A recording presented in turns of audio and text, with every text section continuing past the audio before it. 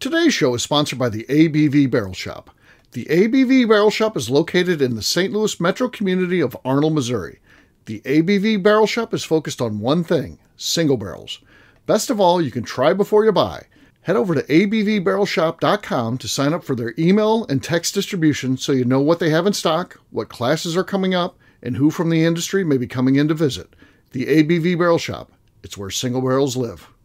We're also sponsored by The Bar to Go. The Bar to Go offers traveling minibars that are no bigger than a small purse or toiletry bag. Best of all, they are fully customizable so you can create the perfect piece that is unique for you. If you own your own business, what a fun and unique way to promote what you do. Check them out online at thebartogo.com. That is the number 2 in The Bar to Go. If you have wholesale questions, call my friend Isabel Clark at 504-481-1297. Finally, we are sponsored by the Neely Family Distillery. NFD is a family-owned business that keeps ringing up awards in the spirits world. Head to Sparta, Kentucky to experience the family history, award-winning spirits, and meet the Neely family. Check them out online at neelyfamilydistillery.com. Now, on to the show. Let's drink!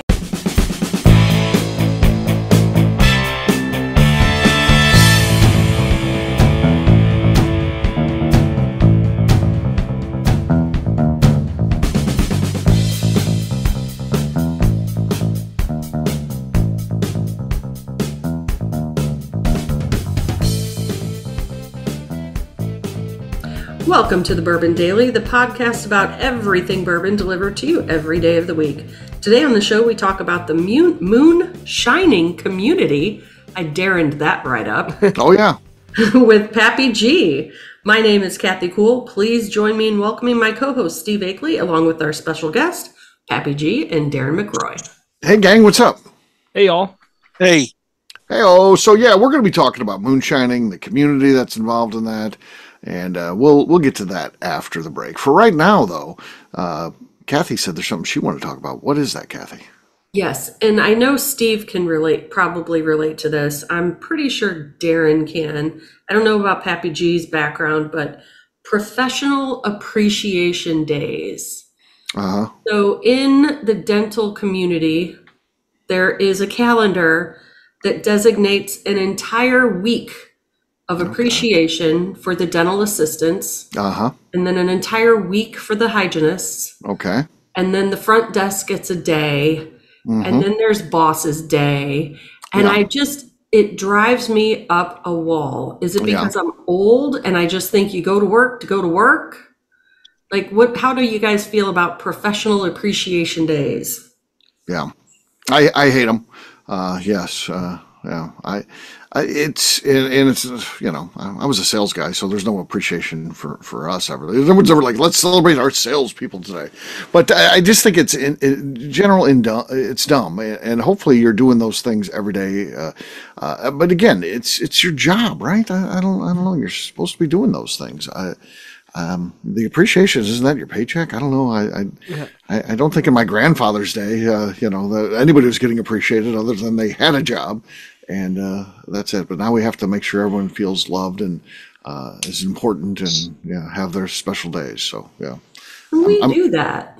We celebrate their work anniversaries with lunches, and if we know they've been working hard, we'll get frozen custard or pizzas or. I feel like we do it throughout the year. Right. To make it a whole week. A whole week, yeah.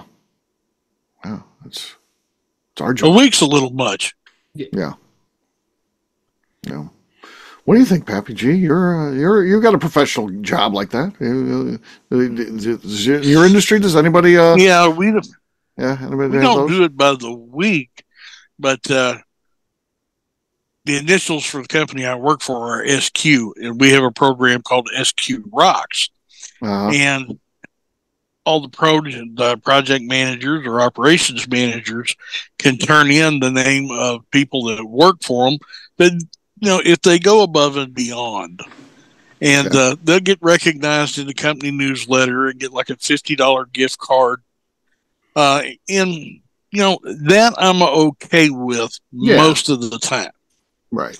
But I'm kind of, I'm old school, kind of the older fella, and I have that same mentality as you guys do, that Not to say that Kathy's old, but let me throw that out there. Steve says it real quick. I'll say it real quick. But yeah, your appreciation is the fact that you still got a job and you're getting paid. Right.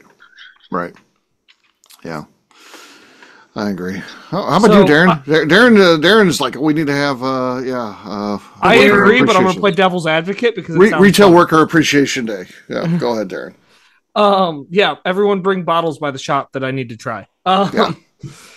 But to play devil's advocate, because I agree. Like, honestly, it's too much. But I think like there's several jobs in this world that I've always thought that they don't get paid enough for doing it. Okay. And I think those jobs, it's more acceptable to have a week being like national people who clean out porta potties. Police That's officers. exactly where I thought you were going with Do they have a week for national porta potty? I don't know, cleaners? but I'll work on it after this. Yeah. I'll get it going if we don't. Yeah. I'm going to stop you right there, to Darren. Congress. Oh. I have a very good friend who actually owns a septic tank cleaning business, and on the side, he rents out porta potty, and he is making an absolute fortune. Don't let them tell you they don't make no money. But is he a small enough company where he's doing it? He's actually involved in the shit cleanup and that, or is he the boss? He's the owner, and the money is good for him, and then he pays someone, $12 an hour to clean the shit. No, he's doing it himself. He and his wife run the business and do it themselves. You got to respect that. If you're willing to roll up your sleeves and get it elbow deep in shit, I guess you deserve whatever they're paying you. I would say. That's not for me. I would have a hard time because it's going to happen.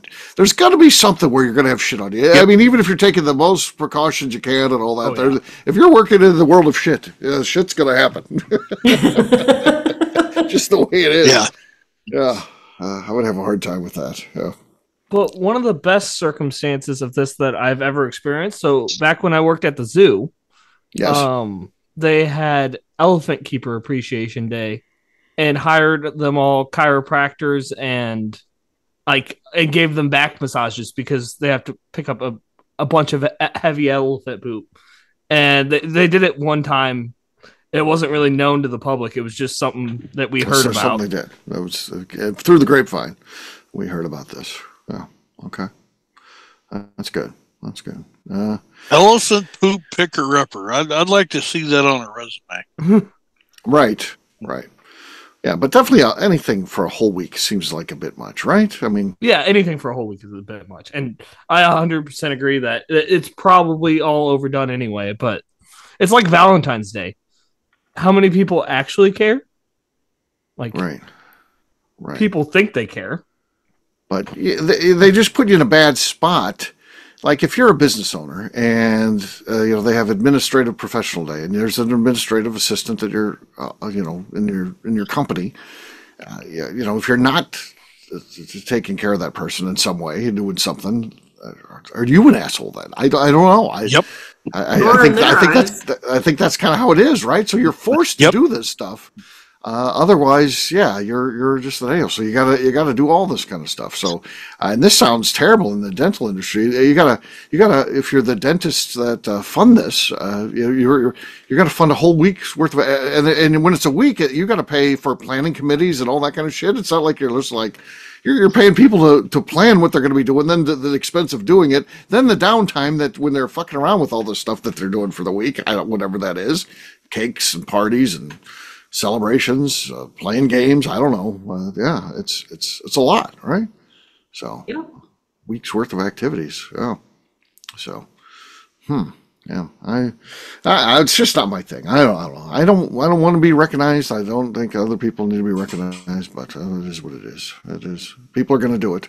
So, and I mean, at the same time, maybe it's a good thing in that you do recognize, because sometimes it's easy to forget and appreciate people too. So it is important if you are an owner or a manager or whatever it is to do remember to tell people thank you and go above it especially when they're going above and beyond. If they're doing a good job, besides just whatever's in place in terms of reviews and stuff like that, I think a good manager should be letting the person know what they think of them throughout the course of the year. So I was going to say, wouldn't it mean more coming from somebody on a random Tuesday rather than, oh, they were supposed to say this week? Like, right.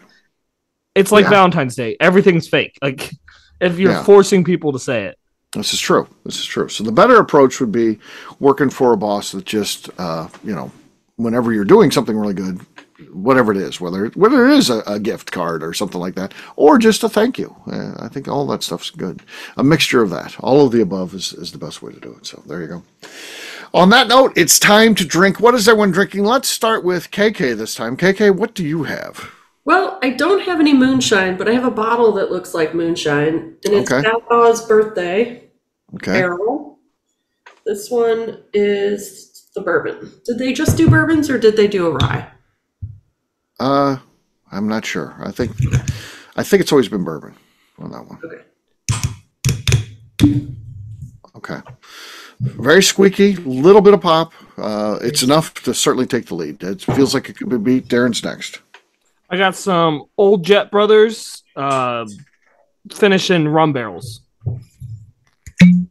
Okay, that's our lead. Yeah. No, don't tell us nope. That was good.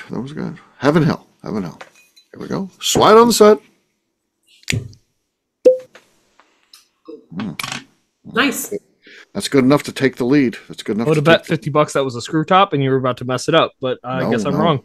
No, I tried to separate the squeak from the pop, and I did an excellent job there. Excellent job. Enough to take the lead. Pappy G, your last but not least. What do you got, buddy? Well, of course, I'm still with the pop cases. Okay. No noise there that time, so I win, gang. Cheers. Cheers, Steve. Yeah, of course you win. This is rigged. Exactly. That's the way it should be.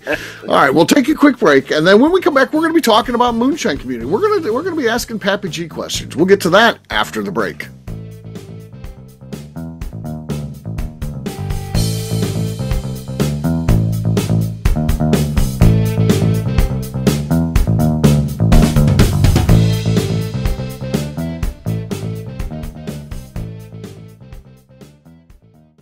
Okay, let's talk about the people that make these shows happen. First up is the Stave and Thief Society. Via their in-person class at Moonshine University in Louisville, Kentucky, the Stave and Thief Society is the place where you, a bourbon enthusiast, can expand your knowledge and emerge an executive bourbon steward. In 2017, I completed my executive bourbon steward certification. It's the most comprehensive bourbon certification available and connects you with an expansive network of bourbon enthusiasts and professionals. Check out the full listing of in-person and online certifications and join the society today by enrolling at staveandthief.com. Speaking of Executive Bourbon Steward certification, the ABV Barrel Shop in St. Louis, Missouri has developed a unique partnership with the Stave and Thief Society to offer a preparatory class to assist you in getting your Executive Bourbon Steward certification. This prep class costs only $25 and is available to take live or online via Zoom. Graduates of our class receive a coupon code good for 15% off your Executive Bourbon Steward certification held in Louisville, Kentucky. This saves you almost $90. Additionally, you can collaborate with fellow attendees to split travel costs when you go to Louisville. If you're interested in signing up for the class, simply head over to abvbarrelshop.com and check out the classes and events page. Last but not least, we are sponsored by Neely Family Distillery. Royce Neely is the 11th generation distiller in one of America's oldest distilling families. A visit to Neely Family Distillery takes you through family history, where you can see all the artifacts and newspaper clippings through the years from this family that started distilling in America after James Neely arrived from Northern Ireland in 1740. Today, Royce Neely and his team are crafting some of the best spirits in America. Their bourbon and absinthe offerings keep winning top honors in the spirits competitions. Recently, their absinthe made history as the first platinum winner in the absinthe category at the San Francisco Spirits Competition. Neely Family Distillery is definitely a bucket list destination if you are a bourbon fan. Learn more about their spirit offerings, visiting their facility, and the awards they have collected over at NeelyFamilyDistillery.com.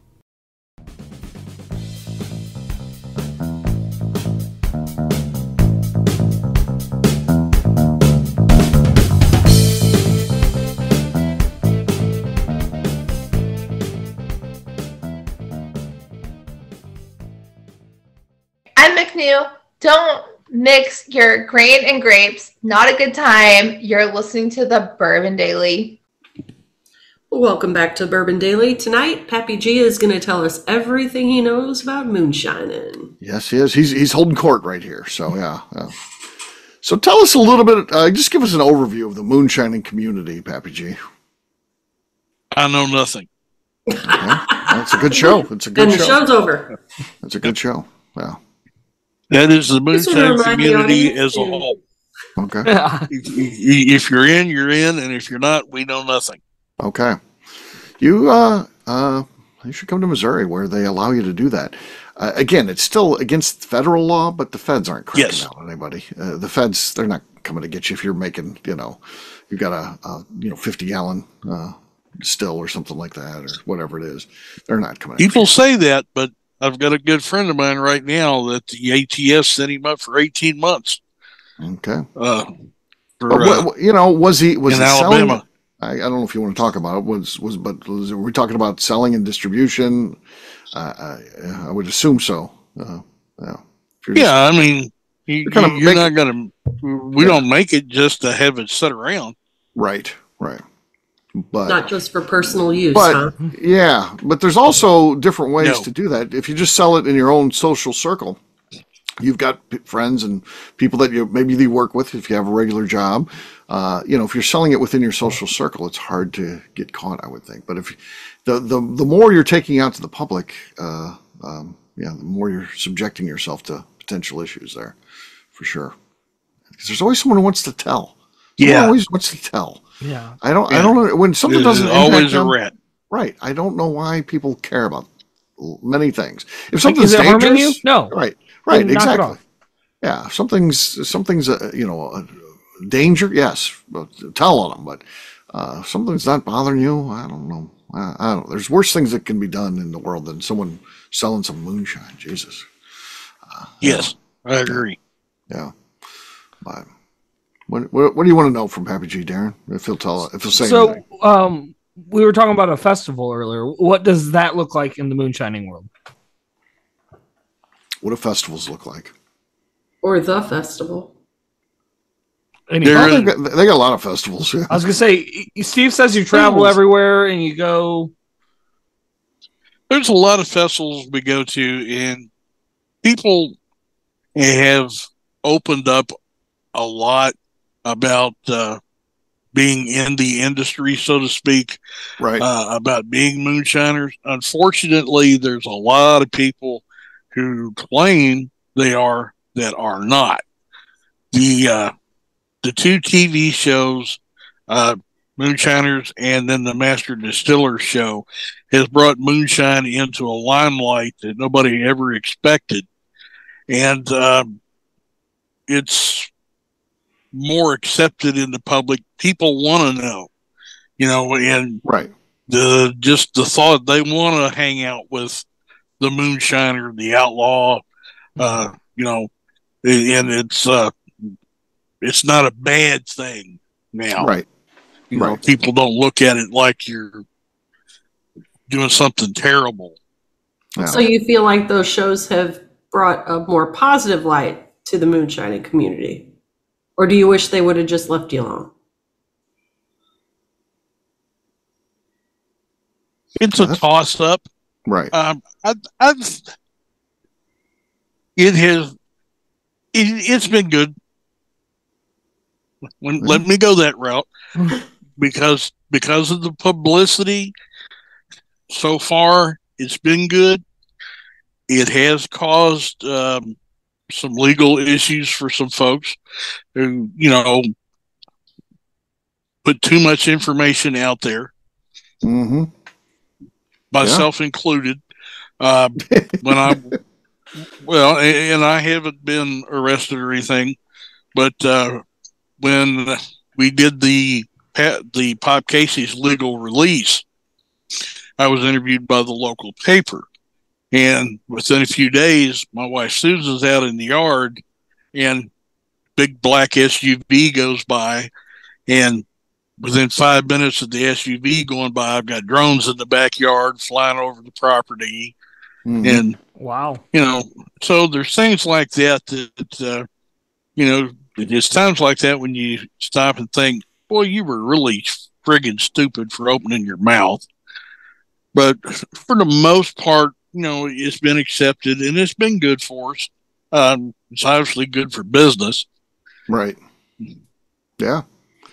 Yeah, it on the shows, and again, the shows aren't based in very much reality, but it's presented in kind of a fun caricature of the people that do that, and it seems like it's very warm and inviting, and yeah, you want to go meet these people that you see on TV because they seem like they're fun people. So, in reality, the old moonshining days were not anything you'd want to be involved in.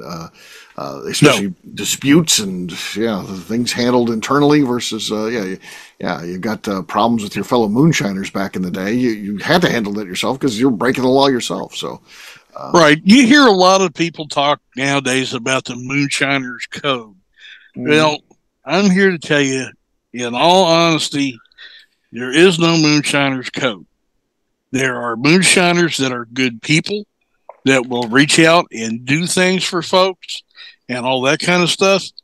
But, there was a point in time where it was a very cutthroat business. And, the code then was, stay out of each other's backyard. And if you don't, there's going to be serious repercussions. And, and like you said, business was handled inside the community, if you want to call it that, but there was a lot of feuds and it created havoc for a while. One thing that I've seen that's fairly consistent, yourself included here, Pappy G, is the people that moonshine tend to be artistic in nature, so that they tend to do other things that are pretty cool too. That's why it's so conducive to fairs and festivals and stuff like that. A lot of them build different things, whether it's small, copper stills, or you do the moonshine paddles and stuff like that. There's just different things that are unique and fun and creative too, that is conducive to a community that people are interested in. I think that's an important part of it too.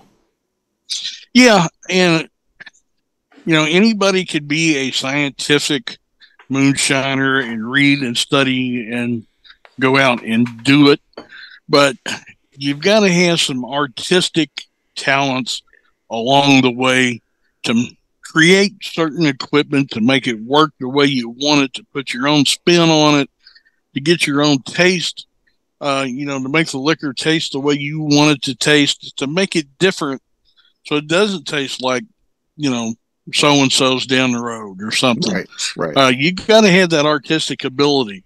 And then, to be able to work with the copper and come up with ideas, like I said, to make things work without, nobody's going to get rich doing this by any means. So a lot of stuff that you need to do it, you make yourself. Yep. Versus going out and buying it. And it's hard to go. You can't go to Ace Hardware and buy a moonshine still. Right. Yeah. If you want a corn grinder and you're not a large distillery, you're not going to spend $300 or $400 or $5,000 on a corn grinder. You're going to take an ordinary small grain mill and you're going to add to it and do things to it to make it work and fit your need. Mm-hmm. And, you've got to have some mechanical ability. You got to have some artistic ability. And just to be successful. Yeah. So I do not know much about the moonshine industry at all. Just going to preface that before I even open my next line in my mouth. That being said, I'm going to make a fool of myself. Are most people that find themselves in this industry, was it a family thing? Was it just one day, hey, look, I can do this? Like the old days? Where would you say most makers are at in their career? It's a split. Okay. And I'll throw the shows back at you. Before the shows, it was a family thing. Okay. It was passed down from generation to generation. And, I learned it from my grandfather, who learned it from his grandfather. Now, there's a lot of people who go out and spend thousands of dollars buying equipment that have never done this, that have no idea, and then they try to learn. Yeah. And they want to call themselves a moonshiner because they own a $5,000 still, or the worst ones are the ones that's got a 2-gallon stovetop still, who talk the game like, they're running 1,000 gallons a week out of the woods. Right. And you see a whole lot of that on the Master Distiller show, unfortunately. Yeah. So a follow-up, and the other day at the shop, someone came in and said that they've been distilling their own stuff, but they don't know how to cut it at all, and they haven't drank anything yet. Where would you? Point made. Yeah, that was exactly. I was like, this guy was like, yeah, I haven't tried it because I don't understand the cuts, and I understand that's a bad thing, so I just am kind of doing it right now. I'm like, what is the point of you? What? You got to do some. Yeah, that's the ones that give us the bad name, that try to, that are proud of the fact that, hey, I can make it. Mm-hmm. Right. I don't know what to do with it once I make it, but at least he's smart enough to realize that if he drinks it the way it is, it's probably going to kill him or he's going to go blind. Right. So what percentage of people would you say is that low down? It's increasing. I would say there's 2 out of every 10 people you talk to that really don't have a clue, that just went out and bought a tabletop still. Right. And they've watched enough of the TV to figure out, this is how I ferment something, and I put it in this still, and these little stovetop stills are fairly easy to run. Yeah. And that's where they're going. And you got to start somewhere. I don't want to sound, I wasn't born knowing everything. Mm-hmm. I started small myself, but you've got to do the research and put the time into learning about the craft, how things work, long before you ever start trying to distill. Yep.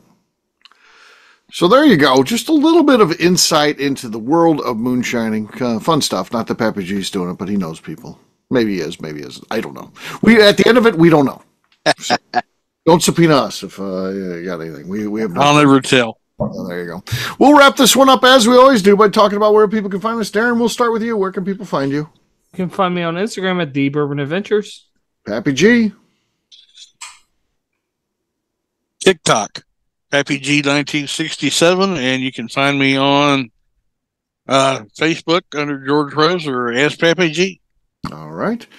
How about you, KK? You can find me on Instagram at KKCastStrength.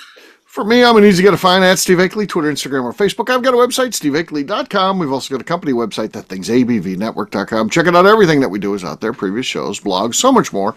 abvnetwork.com. Come by and see me, the ABV Barrel Shop, the place where you can try before you buy. Check us out online. Get signed up for our email distribution at abvbarrelshop.com. Anything else to say before we get out of here, Kathy? Yes, I just want to remind the audience to please give us a 5-star review that includes comments. It helps new people find the show, which is very important to us. And if you like what we're doing, just visit our Patreon page at patreon.com/theABVNetwork. Great job today, gang. Farnance will have a brand new show for you tomorrow. Looking forward to that. Until then, take care, everybody. See ya. Bye. Bye, y'all. See ya.